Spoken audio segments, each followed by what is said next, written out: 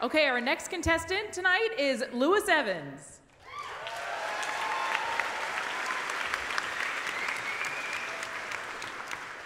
Lewis is a writer, speaker, comedian, and primate.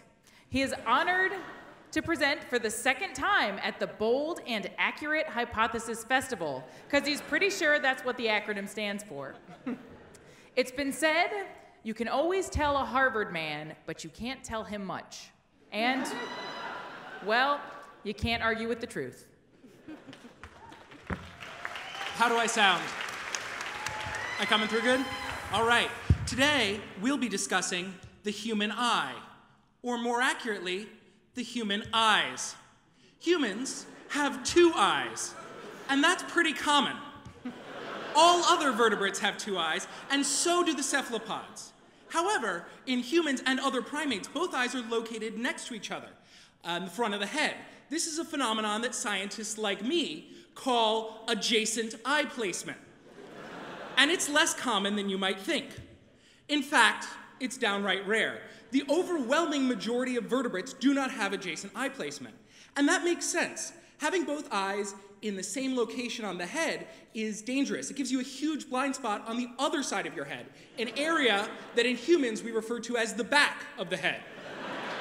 And that blind spot leaves you acutely vulnerable to predators, to accidents, and to rivals of the same species. In fact, in nature, we find that only 4 major groups of organisms have adjacent eye placement. There's the pleuronectiforms, or flatfish.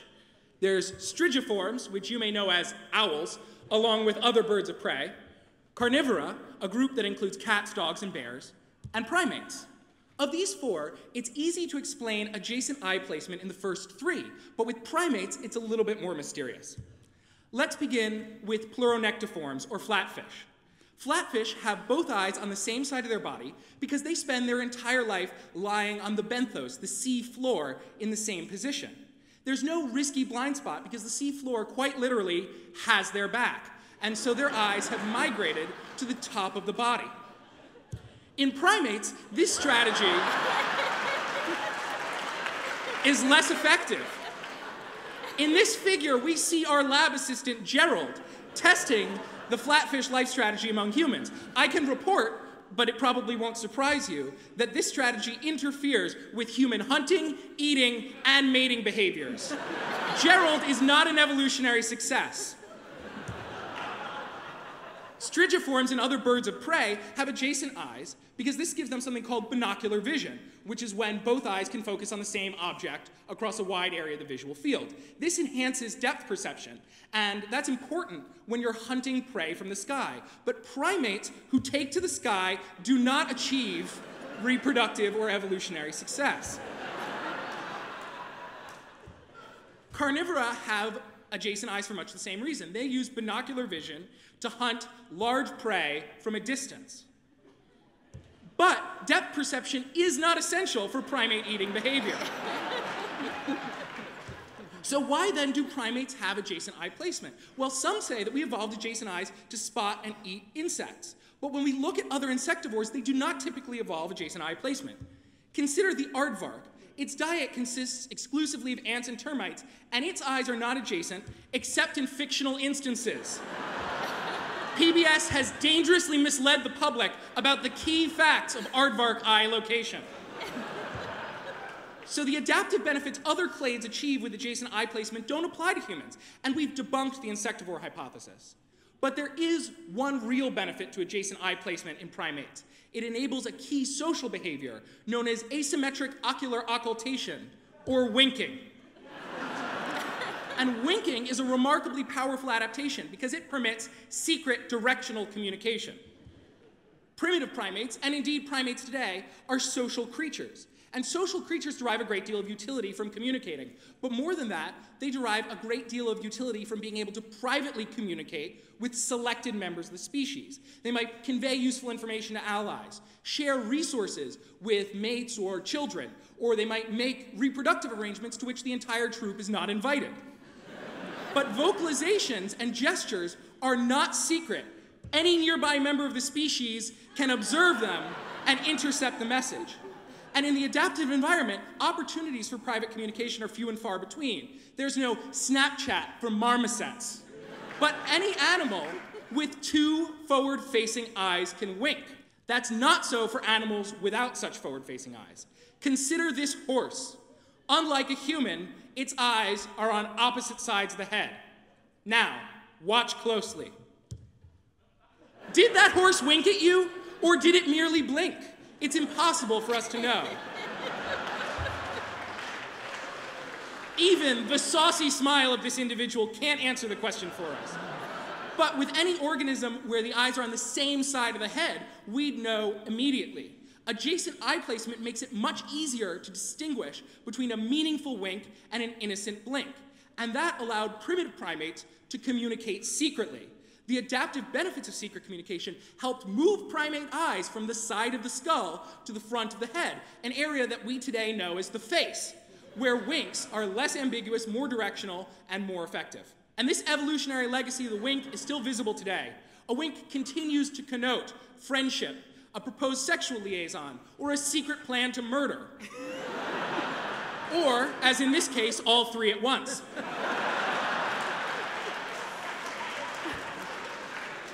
So now we understand the evolutionary history of primate-adjacent eye placement, but this is more than an abstract fact about natural history. Understanding the nature of winking can enable us to save our planet.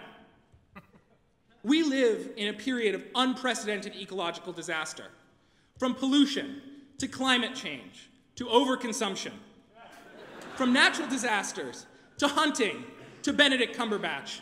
Our species and our ecosystems are under threat. Unfortunately, though we need to come together and save all of our ecosystems, charitable support and other efforts are focused overwhelmingly on just a handful of charismatic megafauna species. Now, what makes megafauna charismatic? That's right, they can wink. Our attachment to winking leaves other, less charismatic threatened animals out in the cold. Of course, as we can see from their expression, these guys have no problem with keeping the lion's share of the donor money to themselves. But where does that leave less charismatic species like the South American yellow-footed tortoise? This animal is a keystone species in the Amazon ecosystem, and it's seriously threatened by both hunting and deforestation. But nobody cares about it just because its eyes aren't on the same side of its head. With technology, we can change that. With this simple prosthetic, we can make the tortoise wink capable, raising its profile and giving new hope to conservationists everywhere. Let's see one of these bad boys in action. There it goes. Don't you feel yourself more moved to donate to this handsome fellow already? Imagine, yes, applaud for the yellow-footed tortoise. Save it with your love. Imagine the impact on the American and indeed the global public if every yellow-footed tortoise in the Amazon was known to be sporting one of these snazzy get-ups. Unfortunately, the fuddy-duddies at the World Wildlife Foundation don't have the one-eyed vision to appreciate this breakthrough, and they've refused to fund our research of or deployment of wink prosthetic technology. That's why we founded a new organization, the Winking Wildlife Foundation. We've set an ambitious goal: 1 pair of googly glasses for every endangered animal on Earth. We need your help. We need your support. Please, pledge to our Kickstarter today. With 23,000 endangered species, times 100 individuals per species, times $4 per eye, times, most importantly, 2 eyes per head, we need a mere $18 million. In exchange for your support, you'll receive items like this striking t-shirt, or a wink prosthetic of your very own, which you can use on a domestic animal, or perhaps an unsympathetic child. And remember, together we can save the world, 1 wink at a time. Thank you.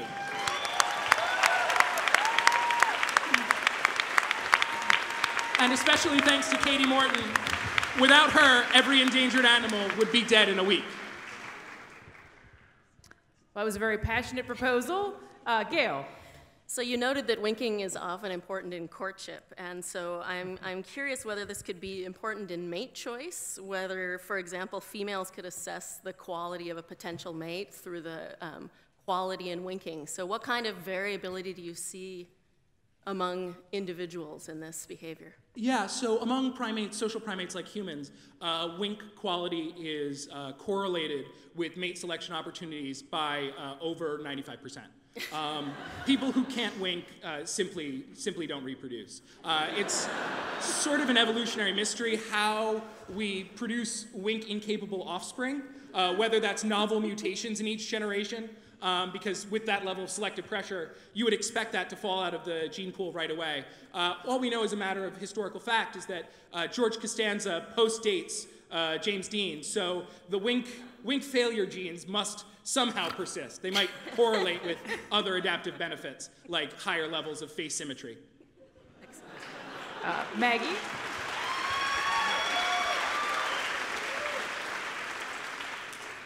So as I understand it, you were saying that non-wink capable primates do not reproduce.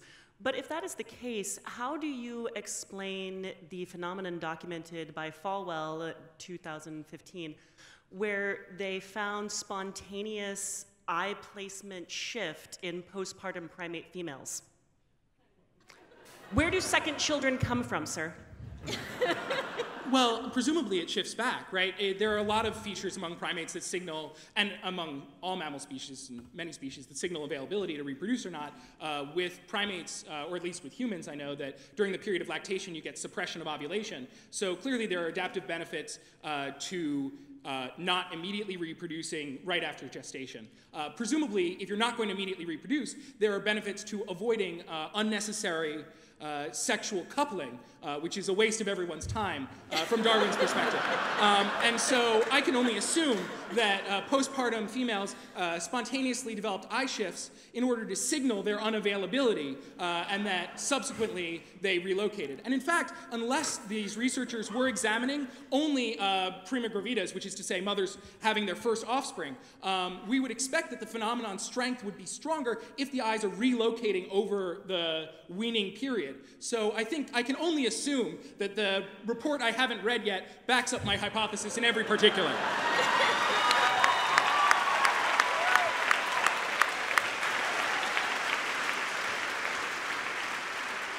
We have one more question from Carl. I'm deeply concerned at this Panglossian adaptationist scenario.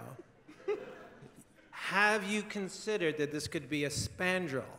Have you tried to reject Professor Mnookin's hypothesis that our eyes are merely in front of our heads so that we can put headphones on our ears and listen to music comfortably? Yeah, so that is a real concern, especially given the role that headphones play in mate selection.